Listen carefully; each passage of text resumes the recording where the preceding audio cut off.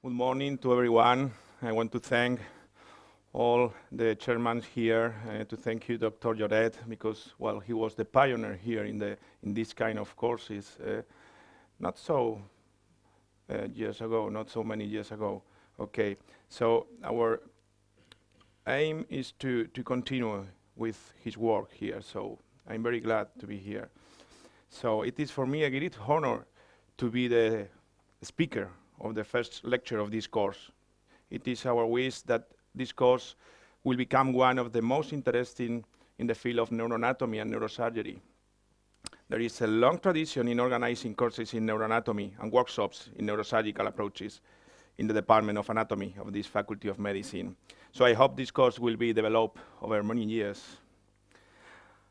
I will speak about the craniometric point of the skull and the brain cortical surface, understanding the relationships of the sutures and the other superficial landmarks to the cortical surface is helpful in positioning and directing operative approaches. The positive contribution of the advanced technology to surgical outcome is undeniable. However, it is also undeniable that anatomical knowledge and 3D orientation are very important for successful surgical outcome. Another indication for the importance of anatomical knowledge is the fact that advanced technology is not always available. It is important to establish cortical key points to provide surgical anatomic framework for the placement of the craniotomies and to facilitate the main SULCI intraoperative identification. The correct orientation of the neurosurgical approaches begins with the identification of surface landmarks, known as craniometric points. These points, in addition to the main sutures, will define a framework on the skull for cranial approaches in the correct place. I will remember you the most important ones. First of all, from the frontal view, we can appreciate the nassion, the bregma, and the frontozygomatic suture. The nassion corresponds to the frontonasal suture and bregma to the intersection of the coronal and sagittal sutures. It is very important to know that the distance from the nassion to the bregma is near 13 centimeters. From the upper view, we can identify the bregma, the coronal suture, the sagittal suture, and the lambdoid suture. The intersection of lambdoid and sagittal sutures define the craniometric point called lambda. The lambda is located at an average distance of 25 centimeters posterior to nassion and 13 centimeters posterior to bregma. From the lateral view of the skull, we can identify along the coronal suture 3 intersection points. The bregma, again, in the intersection with the sagittal suture, the Stephanion in the intersection with the superior temporal line, and the pterion that is located at the lateral end of the greater sphenoid wing, in the junction of the coronal, escamosal, sphenoparietal, and frontosphenoidal sutures. The lower end of the pars triangularis of the inferior frontal gyrus is located just under this craniometric point, as we will see in very few minutes.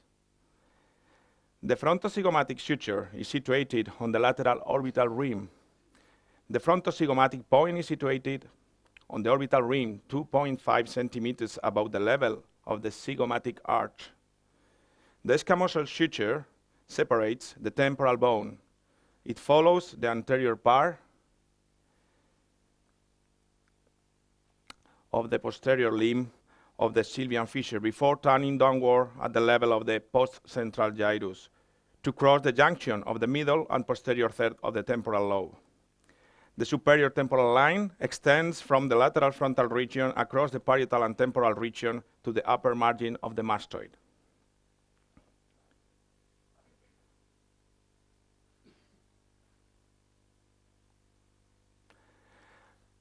The coronal suture, as it goes down from the sagittal suture, crosses over the superior, middle, and inferior frontal gyri in front of the precentral sulcus. The central sulcus is nearer the lower than the upper part of the coronal suture, because as it goes up, is directed more posteriorly than coronal suture. In the posterior part of the skull, we must localize different craniometric points. In addition to the lambdoid suture and the lambda, we must know the inion, the opistocranium, the asterion, and the superior nuchal line. The lambda is the posterior point. The lambda is the point where the sagittal suture and the lambdoid suture joins. The opistocranium corresponds to the most prominent occipital landmark. And the inion is the site of the bony prominence in the middle of the superior nuchal line. The lambda was found to be 2 or 4 centimeters superior to the opistocranium. And the inion is located between 8 and 6 centimeters inferior to the lambda. The musculus semispinalis capitis inserts in the superior nuchal line. The transverse sinus underlies, in most cases, this line. As long as the neurosurgeon stays usually at least 5 millimeters below the insertion of the muscle, the transverse sinus will be avoided. Also, if the neurosurgeon sees the inion, we should be aware that majority of the torcular aerophily will be located superior to this point. So, the superior nuchal line provides an excellent landmark to know the intracranial location of the medial transverse sinus in the majority of cases. The torcular aerophily is situated between 5 and 10 millimeters superior to the inion. Only in the patients with Dandy-Walker or Chiari malformation, particularly in type 2, these landmarks are not optimal.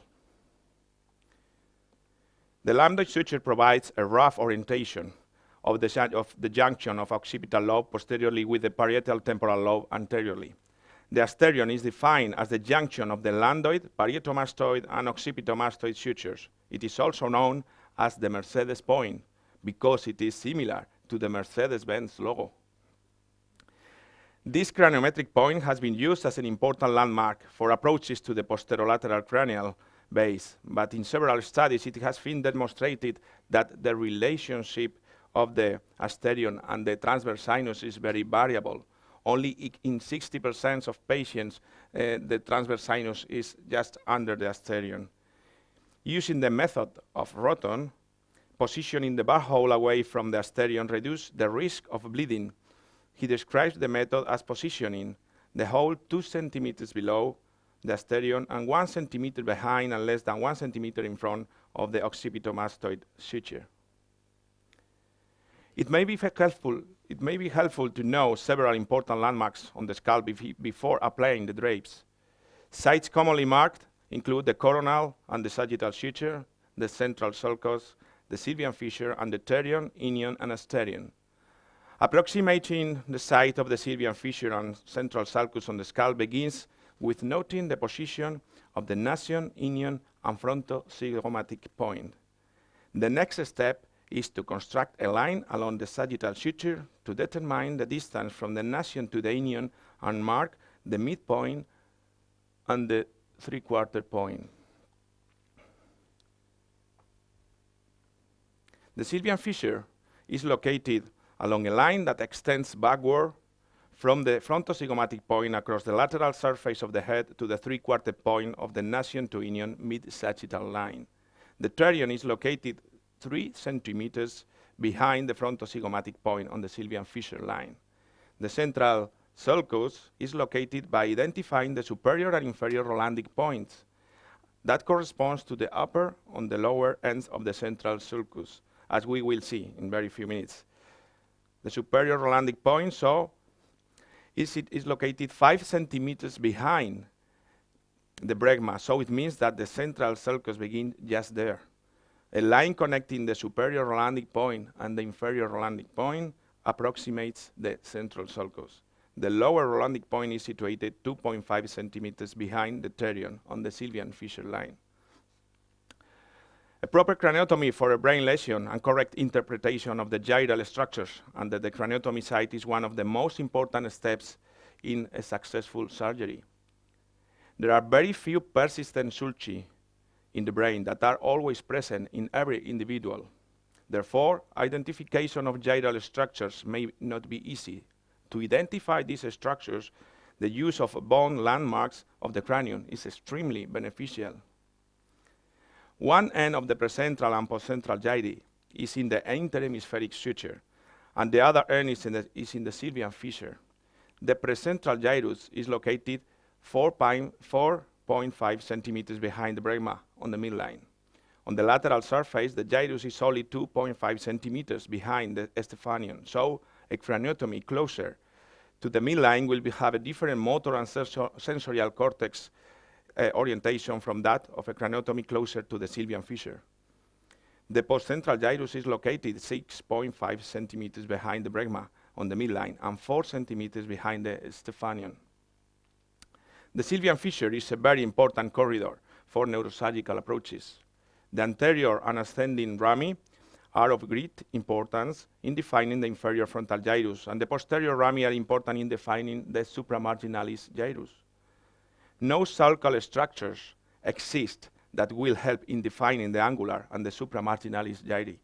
So, if the posterior ramus of the Sylvian fissure is not observed in the craniotomy area, it is important to know that the area behind the external ear canal is where the supramarginalis gyrus and the angular gyrus are located.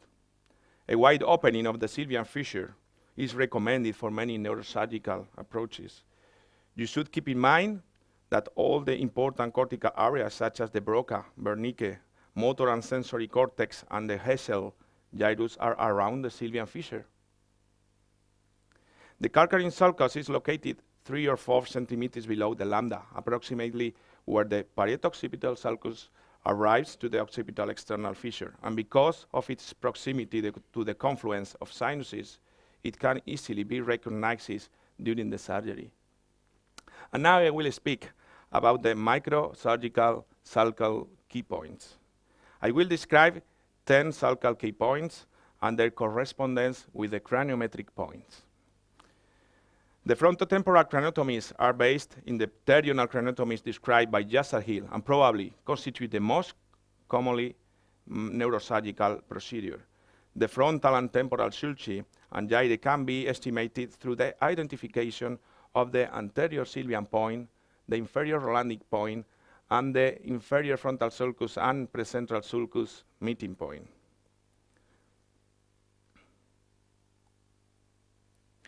The constant location and cisternal aspect of the Sylvian point indicate that it can be used not only as a starting site to open the Sylvian fissure, but also as an initial landmark to identify other important structures along the fissure.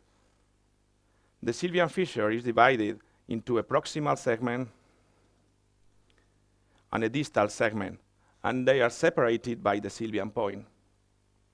The anterior Sylvian point is an enlargement of the Sylvian fissure, just inferior to the triangular part of the anterior and anterior to the opercular part of the inferior frontal gyrus, and is the best starting point for the Sylvian fissure opening.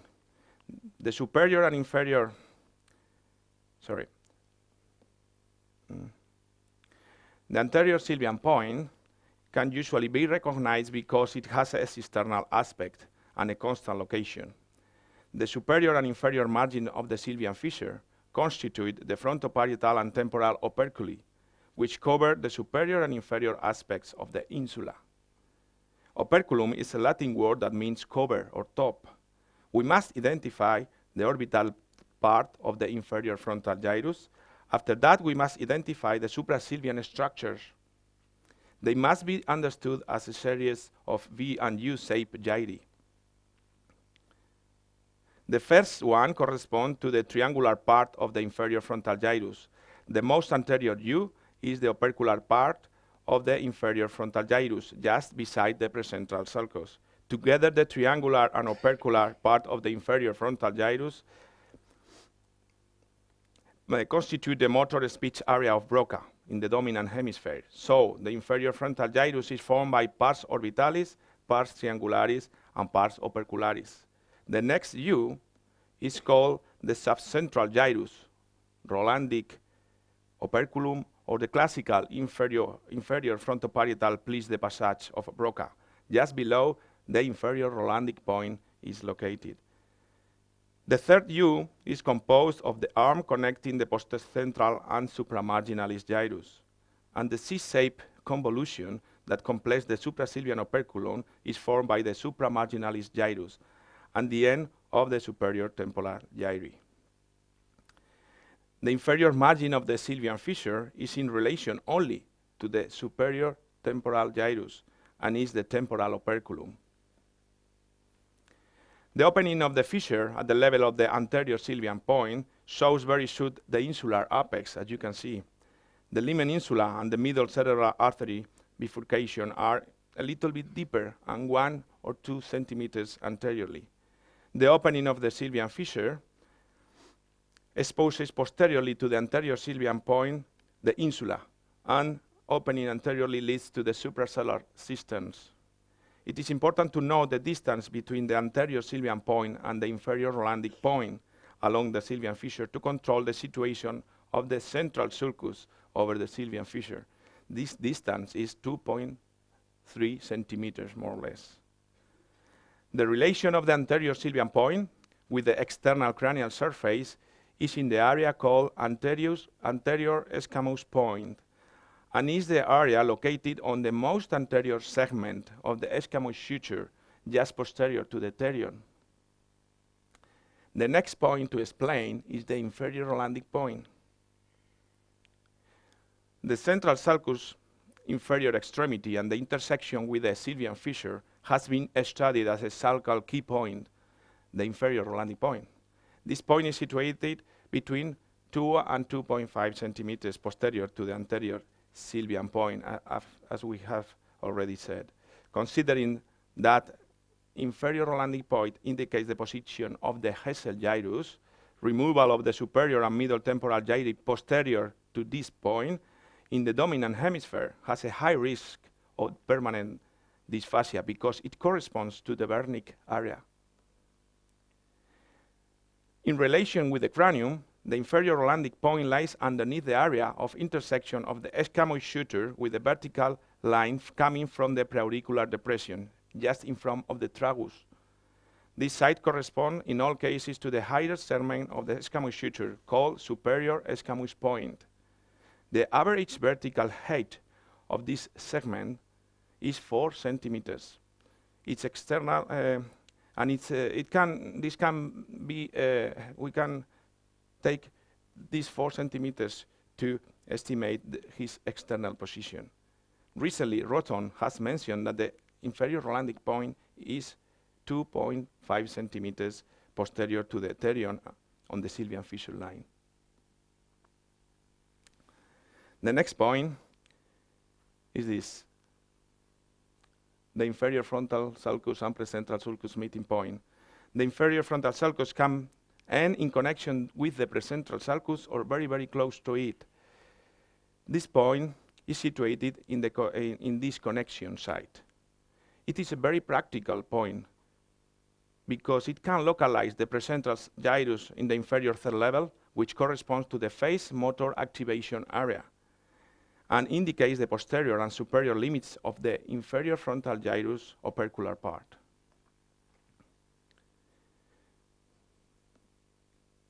As we already know, the Stephanion is the craniometric point at the level of the intersection of the coronal suture and the superior temporal line. Normally, the inferior frontal sulcus and precentral sulcus meeting point, it lies around 1 or 2 centimeters posterior to this area. The 3 frontotemporal key points are important landmarks for estimating Broca's area in the dominant hemisphere. This is a reconstruction with Osiris for the frontotemporal key points. With this image, you can see the 3 points. If we cut in a coronal way at the level of the anterior sylvian point, we can see the deeper areas that are the insula, the ventricle, and the putamen. The sulcal key points for the superofrontal and central areas are the superior frontal and precentral sulcus meeting point and the superior Rolandic point. The superior frontal and precentral meeting point. The superior frontal sulcus is constant and has a good relationship with the underlying ventricular frontal horn. It is an important neurosurgical corridor. Its posterior extremity, which usually lies very close to the precentral sulcus, is an important key point that limits anteriorly the precentral gyrus at the level of the hand motor activation area and limits posteriorly to the superior frontal sulcus opening. Anterior to this point, the superior frontal sulcus is always parallel to the interhemispheric and is usually a continuous segment. The superior frontal sulcus and precentral sulcus meeting point is an important microsurgical landmark because it is coronally related with the superior surface of the thalamus and with the floor of the lateral ventricle body, just behind the foramen of Monro. As you can see in this reconstruction, more or less, in the MRI of this specimen, we can find the thalamus and the frontal horn and the relationship with the this sulcal key point. This key point corresponds to the posterior coronal point. It is the cranial area located 3 centimeters lateral to the sagittal suture and 1 centimeter posterior to the coronal suture. The hand motor cortex is located just here.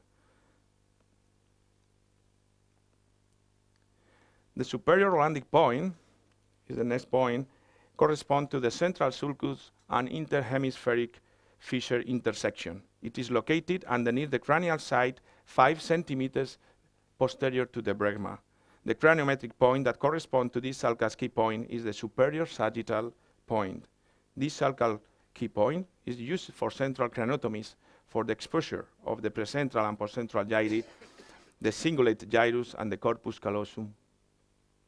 Again, the reconstruction with the ossetics, where you can see the relation of the superior Rolandic point with deep structures. Let's see a practical case. This is a 63-year-old man with a history of weakness in the right leg with progressive difficulty to walk during the last 2 months. In this MRI, we can see a tumor in the superior parietal lobe, just behind the postcentral gyrus. If we take the superior Rolandic point as a sulcal landmark, the tumor is situated just 1 or 2 centimeters posterior to this area. Before dressing with drapes, we can draw on the scalp the craniometric points and the superior Rolandic point. We draw the coronal suture and the sagittal suture. 5 centimeters posterior to the bregma, the superior Rolandic point is situated. Just 1 centimeter posterior to the tumor is supposed to be.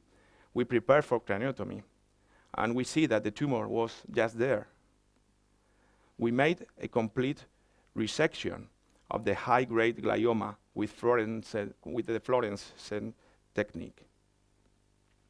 The next group of key points is the parietal with the intraparietal and postcentral meeting point and the external occipital fissure medial point. And the last time, the Eurion. The parietal craniotomies should have as main landmarks these 3 sulcal key points. The exposure of the superior parietal lobule also requires the knowledge that the superior Rolandic point lies underneath the cranial point, located 5 centimeters behind the bregma, as you already know. The intraparietal sulcus is a continuous or interrupted sulcus, usually parallel to the interhemispheric fissure and separating the superior from the inferior parietal lobules. Anteriorly is related with the postcentral sulcus and posteriorly is usually continuous with the transverse occipital sulcus. The intraparietal sulcus is usually continuous with the postcentral sulcus. It is an important key point because it is an evident point that limits posteriorly the postcentral gyrus. It can be used as a safe starting point for the microsurgical opening of this sulci, and it has a deep relationship with the ventricular trigon. This key point should be located underneath the cranial area 6 centimeters anterior to the lambda and 5 centimeters lateral to the sagittal suture.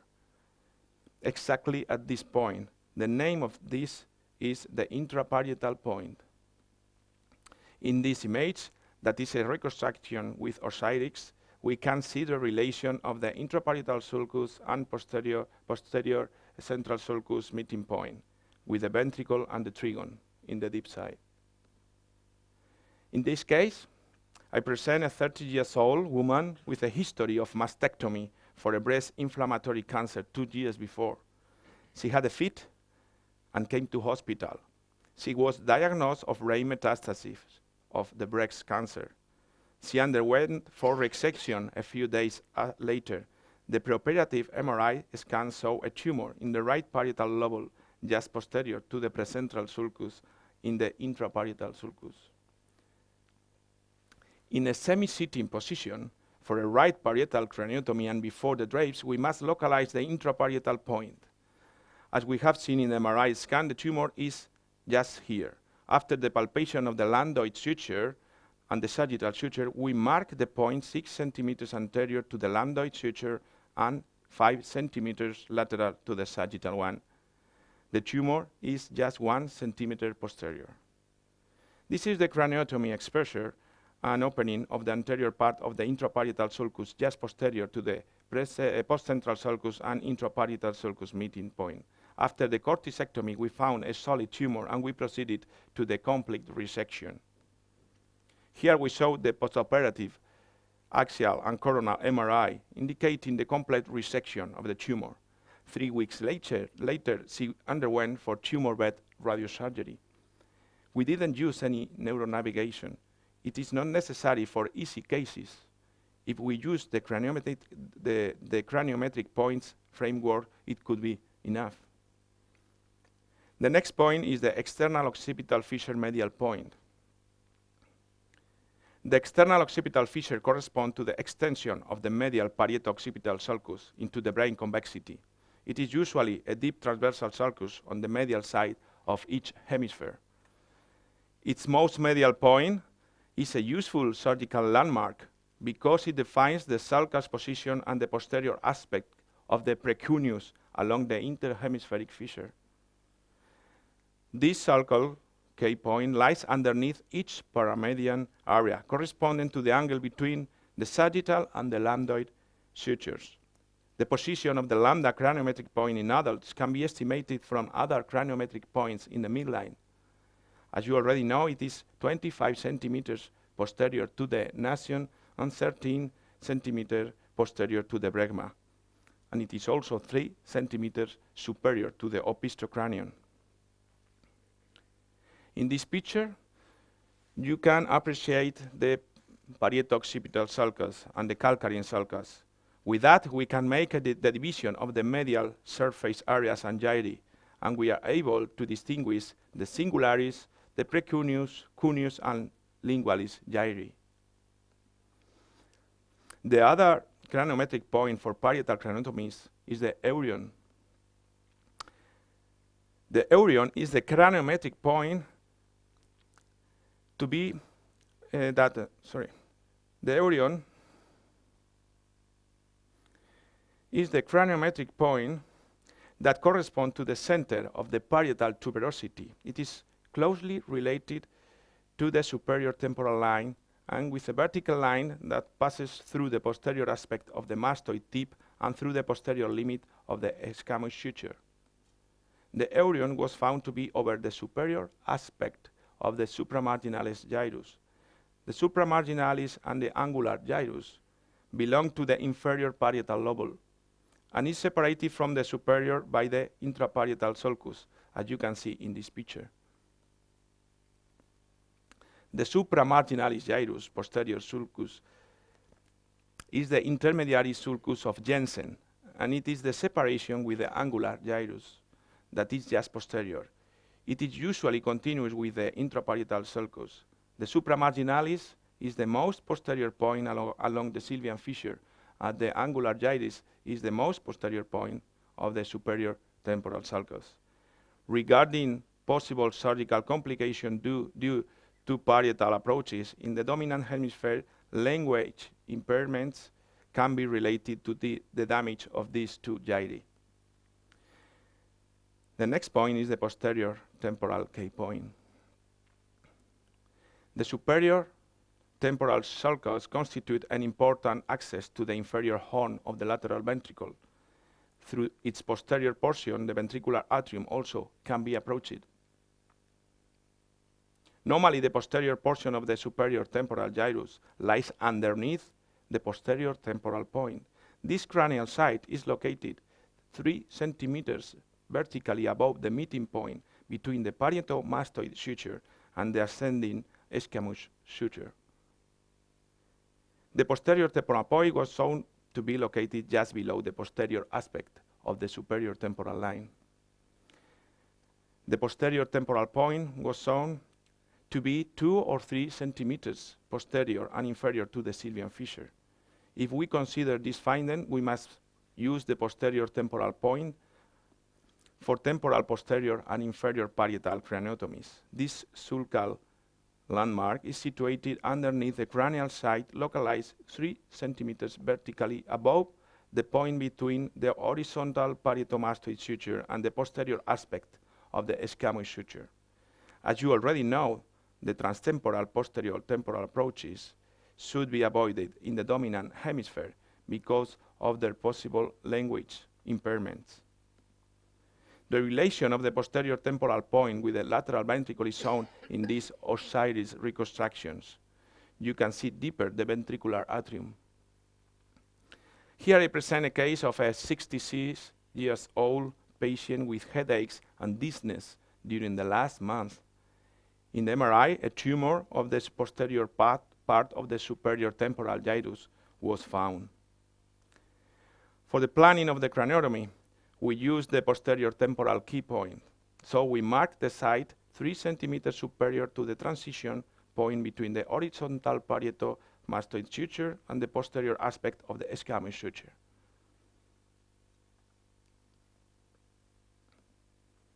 With that references, we made the temporoparietal craniotomy and exposed the cortical surface with the identification of the posterior part of the superior and middle temporal gyri. As we already know, there is no cortical exposure of the tumor, so we must be confident with our calculations. After the cortisectomy in the most posterior part of the superior temporal gyrus, we found the tumor less than 1 centimeter deep and removed completely. This is the vision after the removal of the tumor and the CT scan 6 hours after the operation. The patient went home with no neurosurgical deficits. And this is the last one. The opistocranion is the craniometric point that corresponds to the most prominent occipital cranial point. It is in relation to the superior aspect of the calcarine fissure and with the base of the cuneus. The distance of the opistocranion to the occipital base is approximately 2 centimeters and indicates the height of the lingual gyrus, as you can see in green. The distance from the lambda to the opistocranion is between 2 and 4 centimeters and indicates the height of the cuneus. That is, maybe you can see in purple. Interhemispheric approaches through the occipital craniotomies done below the lambda usually have the advantage of dealing with fewer breaching veins than in the parietal craniotomies. This picture is very clear to show the relationship of the external occipital fissure with the parieto-occipital sulcus and the position of the opistocranion with the calcarine sulcus. It is interesting to know that along the occipital medial surface, the opistocranion, the distal half of the calcarine fissure, the isthmus of the cingulate gyrus, and the splenium are roughly at the same level. Cortical visual impairments pertinent to these approaches are particularly related to the damage of the borders of the distal half of the calcarine sulcus. So, in conclusion, all these gyral and sulcal key points can be very useful for initial intraoperative sulci identification and dissection. Altogether, they are an excellent framework for the hemispheric lesion localization, for the placement of the supratentorial craniotomies, as landmarks for transsulcus approaches to periventricular and ventricular lesion, and in the orientation for the anatomic removal of infiltrative tumor. So thank you very much for your attention. Thank you.